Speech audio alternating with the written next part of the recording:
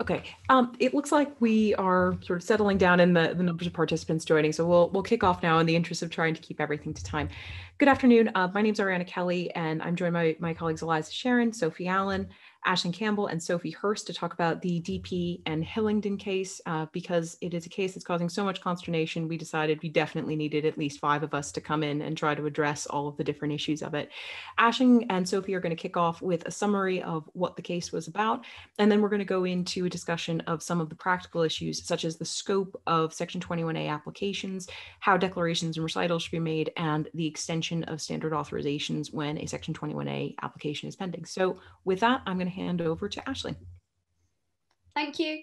Hi, everyone. I'm Aisling. I volunteered to do the summary of the case for this part of the talk, and I must say, as I delved a little deeper into the judgment, I did have some regrets, but hopefully I'll be able to make it clear for you nice and quickly. So this is a decision of Mr. Justice Hayden following a hearing on the 29th and 30th of July of this year, but he handed his decision down on the 28th of September. Essentially, it involved an application for permission to appeal and then the appeal itself. The first instance decision was heard by or made by a deputy district judge. The case itself is a Section 21A challenge to a standard authorisation. Ultimately, Mr. Justice Hayden decided that permission to appeal was granted and he allowed the appeal. And just as a summary or structure of the summary to follow, I'm going to talk a bit about P, a bit about the decision at first instance, and then a bit about the decision on appeal. And Sophie's going to talk about the obiter comments about Section 48. So P in this case, DP, was 72. He has a diagnosis of organic personality disorder and associated catatonic disorder secondary to a couple of strokes. He'd been a resident in a care home since summer of 2004, so about 16 years by the time we got to this hearing. He had assistance with personal care, hygiene, medication, mobility, nutrition, general safety, and that was usually provided on a one-to-one basis, except for during his catatonic episodes when his needs increased and he had 2-to-1 support, and that was about every 2 weeks. So turning to the decision at first instance, the Deputy District Judge essentially made interim declarations under Section 48 of the Act that DP lacked capacity to make decisions regarding his care and residence. And as a result of that, she also called for a report under Section 49 to deal with evidence on capacity and best interests. When reaching the decision to make the declarations, the Deputy District Judge analysed the capacity evidence in the Dole's Form 4 in quite a lot of detail, more so than we might ordinarily see. And she made a few criticisms of the assessment.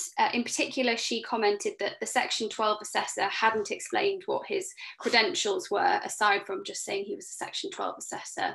He hadn't explained to DP what the purpose of the visit was. She also described his reasoning at times as being unclear or demonstrating poor connections or not quite making sense. And finally, she pointed out that sometimes the context of DP's responses weren't clear because we didn't know the questions that had been asked to elicit the answers that were recorded. In spite of that criticism, the Deputy District Judge concluded that the assessment did meet the statutory test for Section 48 declarations to be made, i.e. she felt there was reason to believe that DP lacked capacity. In doing so, she probably relied upon the fact that the assessor may not have written down the best account of what he saw in interview, and that she said DP not knowing the purpose of the assessment was unlikely to have materially impacted upon the assessment itself. Having said that, she wasn't satisfied that final declarations could be made, and that explains why she called for a report under Section 49. That then brings us to the appeal before Mr. Justice Hayden.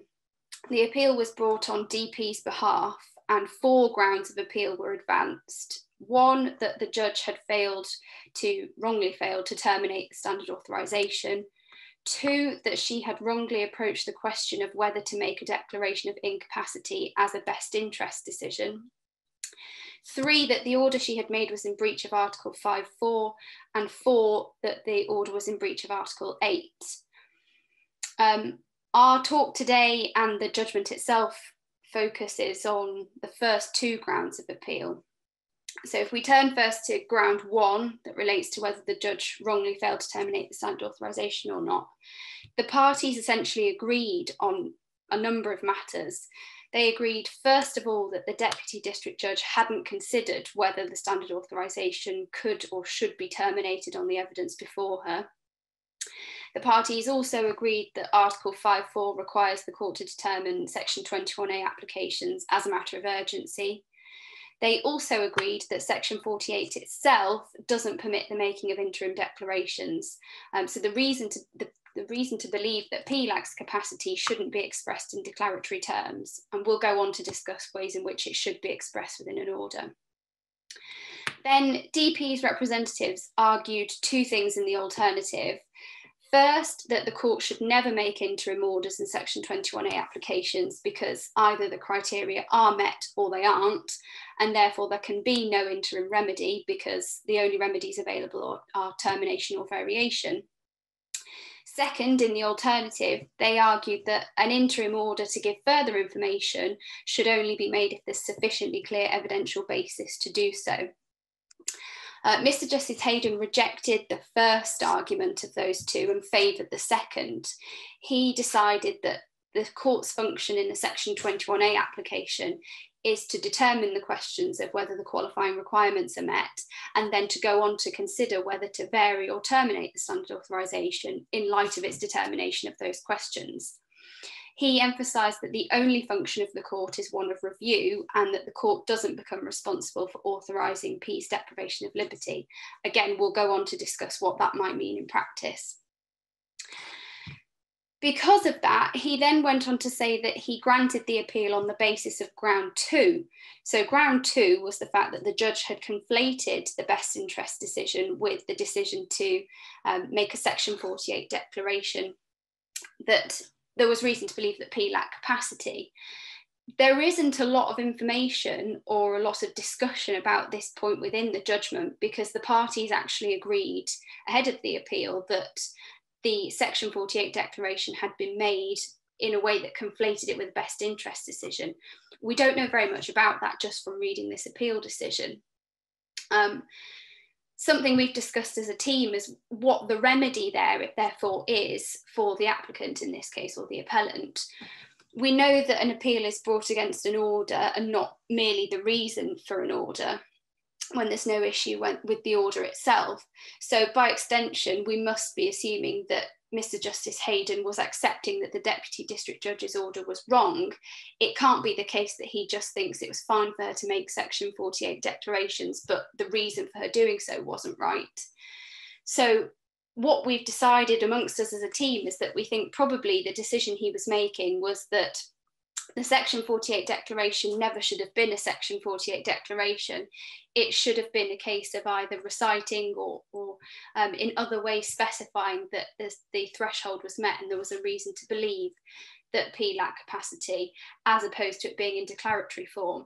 And we reached the view that that was probably the case because if Mr. Justice Hayden were to decide that, in fact, the judge was wrong to find that DP or there was reason to believe that DP may lack capacity, then it's very difficult to see why he wouldn't then go on to also terminate the standard authorisation, because that would be on the basis that the eligibility requirement for capacity hadn't been met. So that summarises the grounds and the reason why the appeal was ultimately allowed, although it's clear that probably it was allowed in theory, but the practical reality wasn't quite there. Sophie is now going to cover the obiter observations that Mr. Justice Hayden made about Section 48. Hi all, yes, I'm going to be looking at the obiter comments made by Mr. Justice Hayden in this decision. Interestingly, these weren't comments he had to make, given that all parties were in agreement on the purpose of Section 48 in this case. But nevertheless, he went on to make some pretty important points in relation to this. And he took the opportunity here to clarify the circumstances under which it's appropriate for the court to proceed on the basis of the interim jurisdiction granted under Section 48. In doing this, he ran through some decisions which had discussed this very matter previously. First of all, he looked at the case of Re-F and the decision of Her Honour Judge Marshall.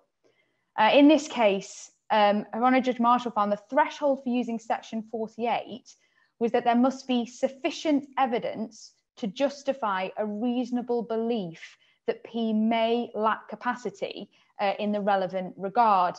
And I think it's quite well understood that this set the threshold, the bar, quite low for the use of Section 48. Now, this decision of Her Honour Judge Marshall was something that Mr. Justice Hayden had grappled with and disagreed with on a previous occasion in the case of Wandsworth. And in this case, he drew a distinction between Section 15 and Section 48, but said that while Section 15 was a different test with different interim objectives, it didn't mean it was a lesser one. Basically, he was saying that the threshold as described by Honour Judge Marshall was too low. And he said that the basis of Section 48 had to be on a solid and well-reasoned assessment of P's capacity. In DP, the DP case, Mr. Justice Hayden then went on to look at the decision in DA versus DJ and the decision of Mrs. Justice Parker. And in this case, Mrs. Justice Parker looked at the decision of Her Honour Judge Marshall and Mr. Justice Hayden in Wandsworth, where he sort of pushed that threshold up. And she basically pulled it back down again.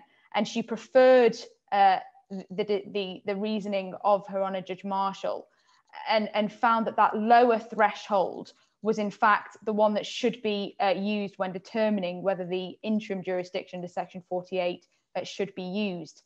She said that the question to be asked was, in fact, is there reason to believe that P lacks capacity?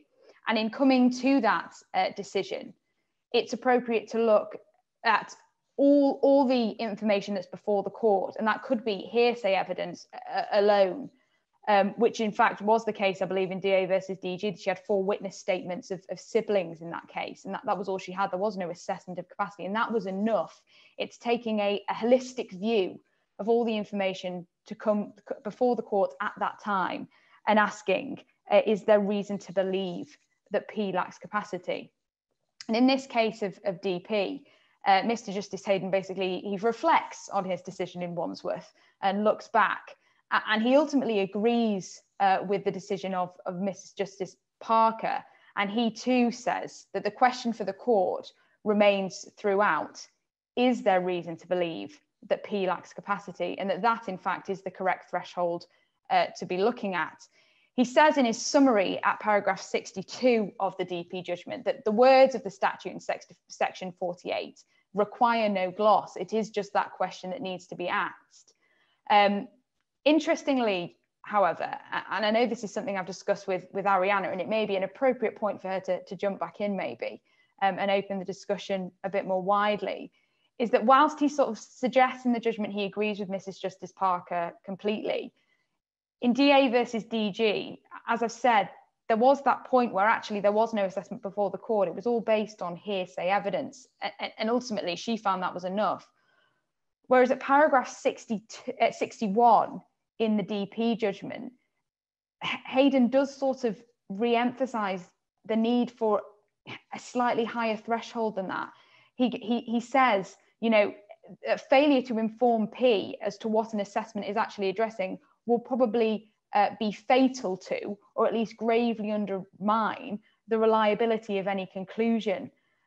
So I think there is something in DA and DG that he doesn't quite grapple with there. But his ultimate conclusion is that the question to be asked for section 48 is there reason to believe P lacks capacity, and that higher threshold he previously pushed in Wandsworth perhaps isn't the one to take when discussing interim, the jurisdiction of the interim under section 48. I don't know whether Arianna wants to add any more on that particular point about the sort of clash. Well, and I think one of the points that I find very interesting in this judgment is that, as we were discussing before we came on, that I've always thought that one of the fundamental reasons we have interim declarations, or have had up until this judgment has come down, is that the assessments which underlie standard authorizations are often very poor in quality. Certainly not all. Some of them are excellent. I think we've all seen examples that have gone the full gamut, from assessments that don't say the right person's name, that have clearly been copied and pasted from another assessment that refer to P as a man rather than a woman, which give the wrong diagnosis. I've seen all of those in different examples that I've had at various points in time. And I think one of the reasons, to my mind, that the interim declarations have often been useful is that they do get to that question of, is there enough before the court to say that P should remain detained for the pendency of the Section 21A application, which may take weeks or in many cases months to make a determination. And as Mr. Justice Hayden points out in DP, this is a very serious burden on the person's liberty to simply remain detained in the meantime. And while I think everyone would certainly accept his point that a standard authorization does provide a lawful means of authorizing a deprivation of liberty, the fact that a standard authorization is granted does not necessarily mean that the deprivation of liberty is in fact lawful. There are many examples in court protection case law, probably most notably the Neary case, where standard authorizations, in fact, in Neary 3 standard authorizations were granted, none of which the court later found was a lawful deprivation of liberty, because the assessments had been of poor quality. They had failed to engage with the right questions. And so to my mind, that was the purpose of the interim declarations, was to have the court take an initial look at the evidence and say whether or not there was enough there for the person to continue to be held, or whether the Section 21A should essentially just be determined on its face at that moment in time. Now, one of the questions which I think this also raises, and something Sophie's mentioned in one of the earlier cases, is this line of what a Section 21A application really is. And is a Section 21A application a simple determination of whether a standard authorization was actually granted, or does it have a wider scope on that? And I think Eliza has had probably more developed thoughts on that, certainly, than I have, and may be able to enlighten us. So one of the things that's interesting about this judgment is at first blush, it seems to suggest that a Section 21A application should be limited to reviewing whether the qualifying requirements are met. And I think it's important to note that as a point of principle, this makes sense in terms of the practice that we've all had for some time now, in terms of what a final Section 21A order looks like, which is simply determining whether the qualifying requirements of best interest and capacity are met, rather than making the broader declarations as to capacity regarding residence and care that we have tended to on an interim basis, probably just as a hangover from previous ways of practicing. So in many ways, the judgment does tie in with that element of practice. But what I think it does leave unresolved is the extent to which Section 21A applications can be used as a gateway to broader best interest decisions, which may require interim orders, not just in respect of case management, but on other best interest points. And I think it's worth noting that the applicant in this case did apply for a very narrow construction of what 21A applications should entail. And that was rejected by Mr. Justice Hayden, who made the point that while there may not usually be a need for Section 48 orders in Section 21A applications, there may be cases where Section 48 orders are required, where there is a clear evidential basis to do so. And he makes that point very clearly at paragraph 39, although he doesn't really go on to expand in any great detail what those sort of circumstances may be. But of course, we all know from practice that whilst you have very standard Section 21A proceedings where there aren't the need for other types of interim best interest orders, very often there are ancillary issues that do arise in relation to contact, for example, internet use, moving from one care home to another, which may require an interim authorization of a transition plan, for example. What's not clear is the extent to which Mr. Justice Hayden is saying those issues can no longer be dealt with under Section 21A. I would query whether it really is the case that we now need to issuing welfare applications for all those sorts of ancillary issues. And I would suggest those sorts of points probably come under that category of where Section 48 orders are appropriate, where there's a clear evidential basis for them. And of course, this judgment shouldn't just be read in isolation. It needs to be read in conjunction with other first instance or appellate decisions that go to the same points.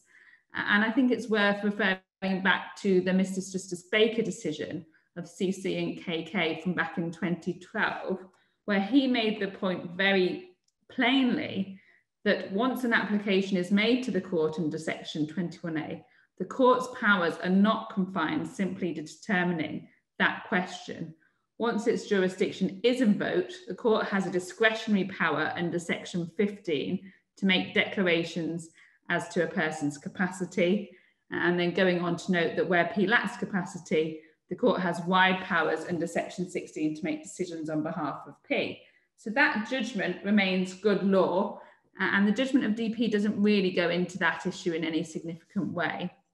And I think it's also important to note that the Court of Appeal judgment in the Briggs matter really appears to affirm that position from CC and KK. And it's noted at 84 by the Court of Appeal that Miss Richards, understandably in argument, relied heavily on the fact that the court can, on an application under section 21A, make orders under section 16 of the Act.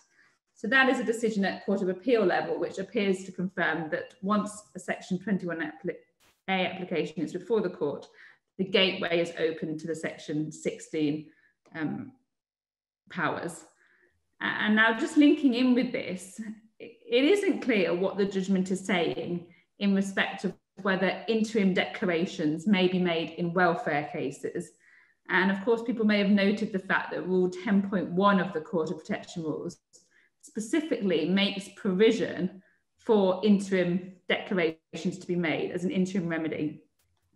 And so I would query whether the point is that interim declarations may be made in welfare cases, in which case, if the court is required to exercise interim jurisdiction regarding those best interest points, it may be appropriate to make capacity declarations on those issues. And I think Sophie Allen is going to pick up on that point. Thanks, Eliza. Hi, everyone. Yeah, so we were talking in practical terms before we started about what issues were actually coming up on a day-to-day basis in practice. And one thing which seems to be coming up perhaps more than anything else is the question of whether following DP, you can still make interim declarations on section 21A proceedings or otherwise.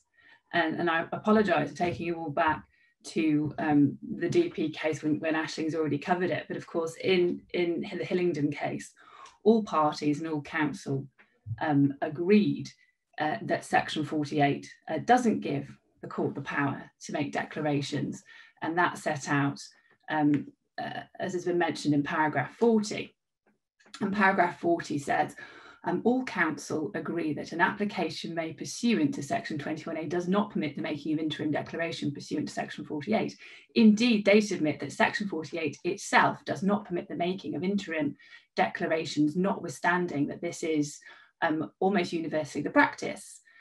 As set out at paragraph 29, section 48 provides for the making of an order or for the giving of directions, which is correct. It does not provide for the making of a declaration. Thus, the court's finding that there is reason to believe that P lacks capacity ought strictly not to be phrased in declaratory terms. And the judge goes on to discuss the different approaches or the preferred approach of Victoria Butler Cole QC, and considers her initial approach to be too narrow, but then doesn't really go on to provide an answer to the question of whether interim declarations can be made. But certainly the initial reading of it would appear, if you take a strict interpretation of 48, that 48 doesn't allow the court to make declarations, only orders or directions. Now, that, as Eliza's already pointed out, presents a number of difficulties.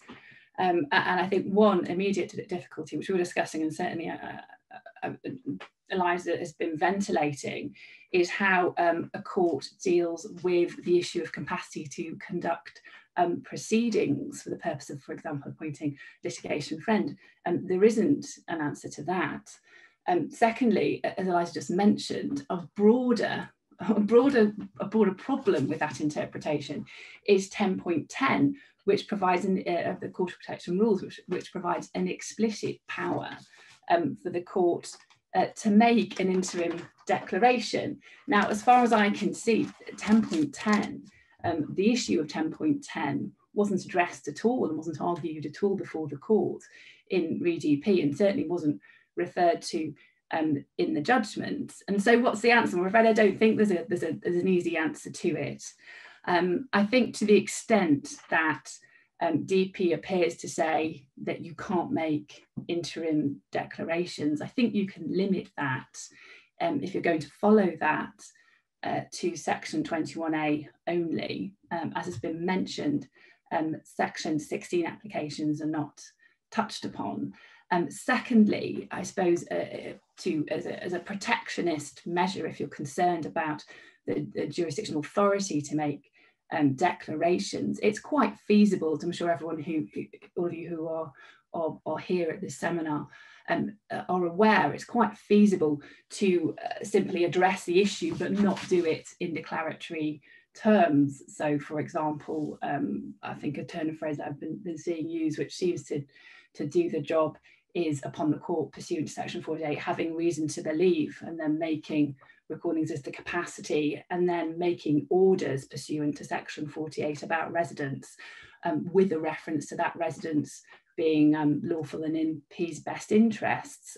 I mean, as far as I can see, that does the job, but I don't think there's a clear answer in the case. I don't know if anyone else has had any clearer thoughts than mine in the time that we've been having this discussion.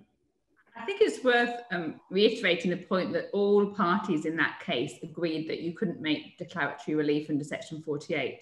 And so firstly, the point wasn't argued, but it really leaves open what is the purpose of rule 10.10 of the Court of Protection rules, which makes it plain that an interim remedy available is interim declarations. And so I think that point does need to be further litigated, as you say, and probably within the context of a section 16 welfare application. Well, and speaking of section 16 welfare applications, we've just had a question in from Christine McFarland asking a very good point of how will this work with the common practice of section 16 proceedings being reconstituted as section 21A proceedings?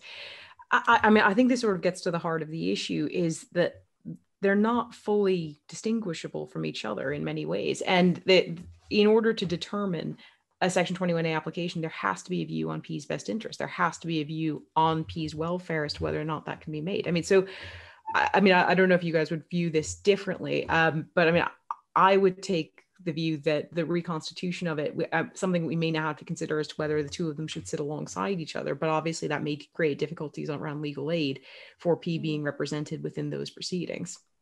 I have to say that my usual practice when it comes to reconstituting is to put in provision that the application is deemed to include a challenge under section 21A, so that those broader welfare issues are left open, particularly if that's the application that the local authority has made and paid the fee to make, so they're not excluded from running those points. And usually where they're running hand in hand with the section 21A proceedings, the legal aid agency doesn't take any issue with that.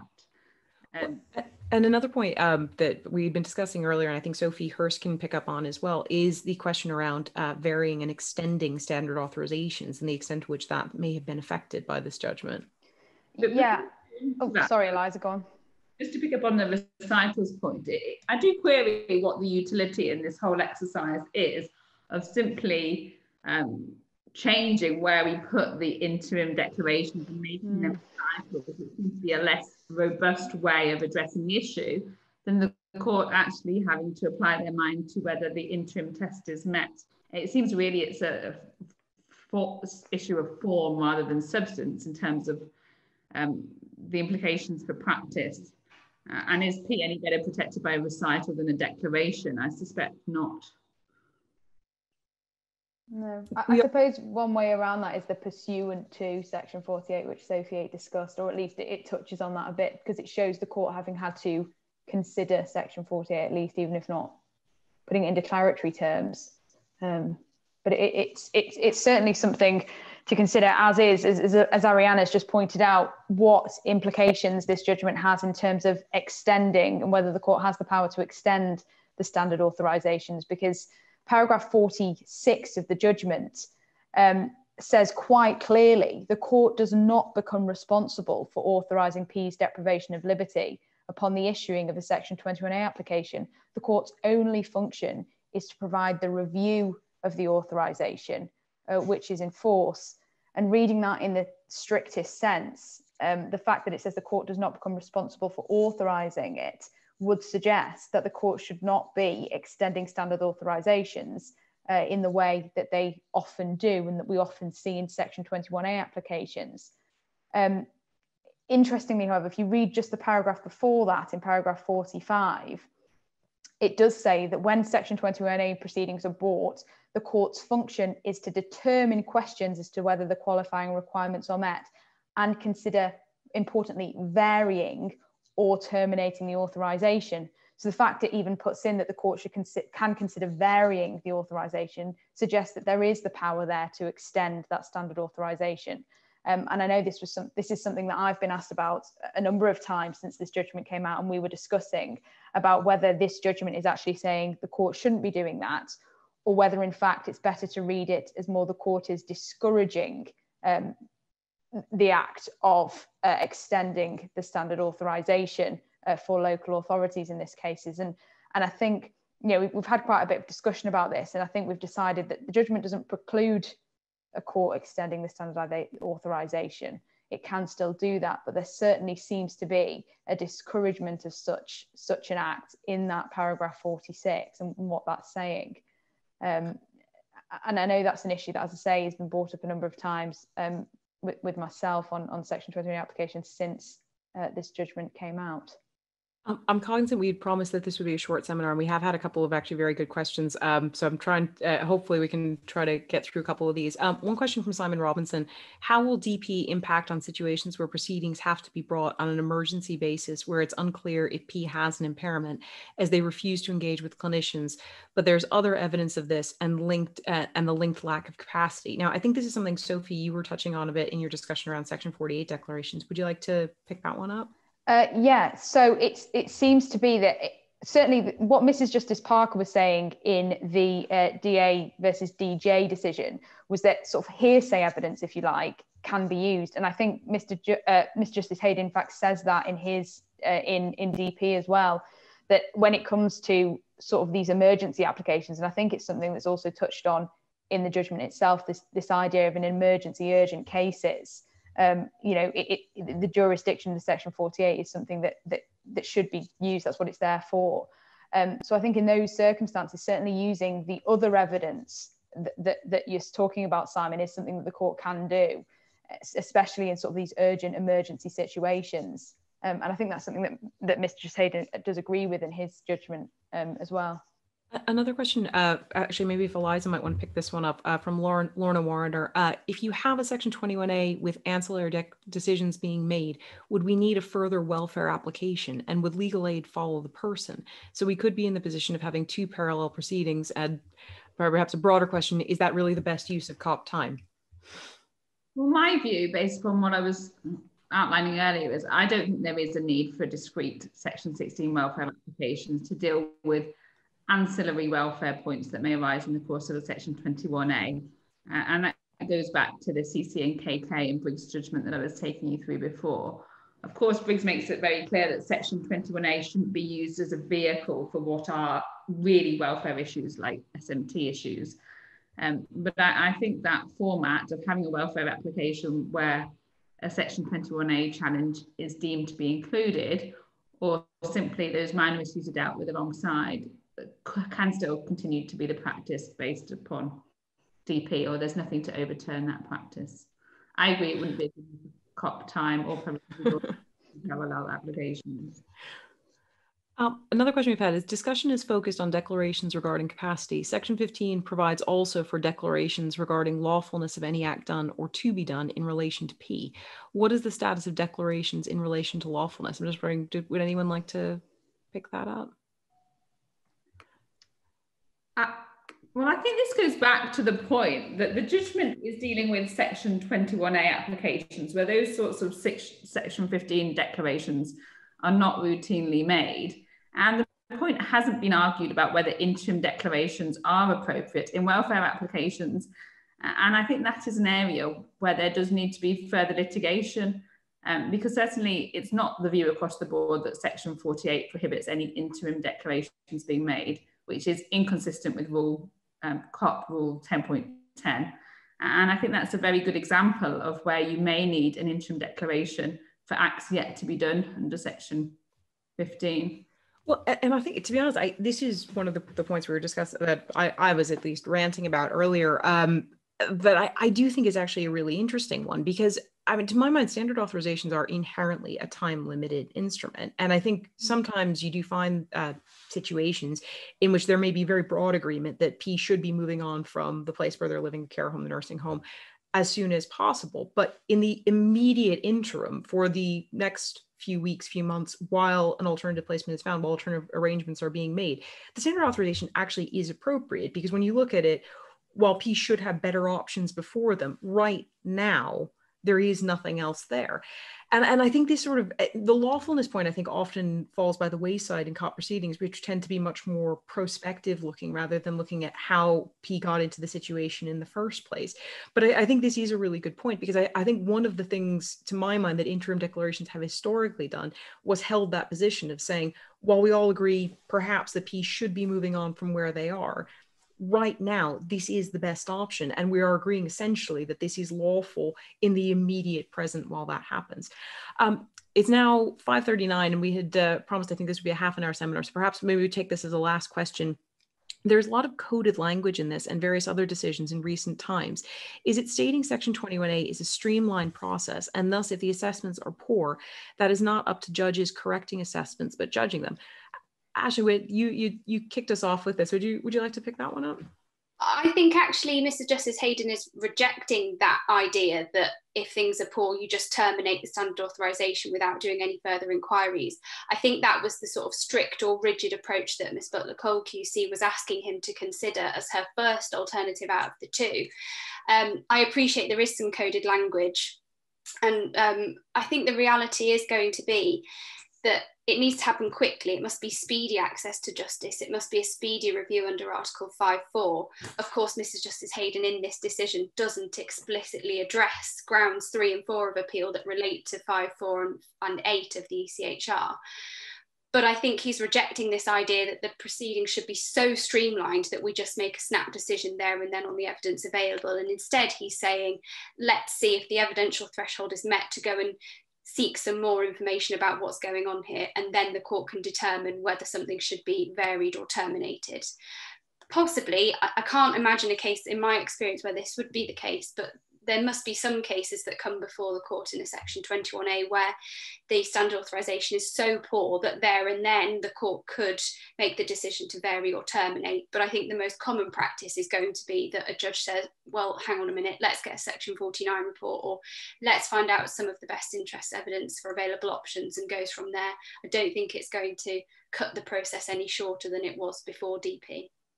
I will just stand up solely on the basis that I have seen that happen a couple of times. I agree, incredibly rarely, but there have been some where they were so manifestly appalling that the judge did feel quite confident in making a decision then and there. I think that was our last question that had come in. Any final thoughts from anyone on the panel? Can I just pick up on that last point? Because I think it ties in with what is an important point about the discouragement in terms of extending the standard authorisation. Because of course, when the court does extend it, the public bodies are excluded from liability for that period. And the court is then effectively holding the ring, which I think was the term that dates back to re-UF. And so by the court taking a more passive approach, simply reviewing the lawfulness of the authorisations rather than taking them over, that is the court judging the decisions and not becoming responsible for correcting them. So I think that is an important practice point. And whilst there may be legitimate reasons, say for short periods where an extension may be required, I think this should give practitioners pause for thought in terms of routinely extending the standard authorisation, with the court essentially taking over the role of the supervisory body. And that does make sense when you stand back and look at the overall framework.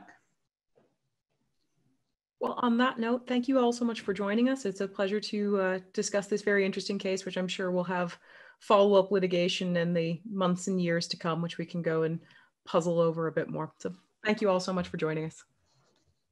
Thank you.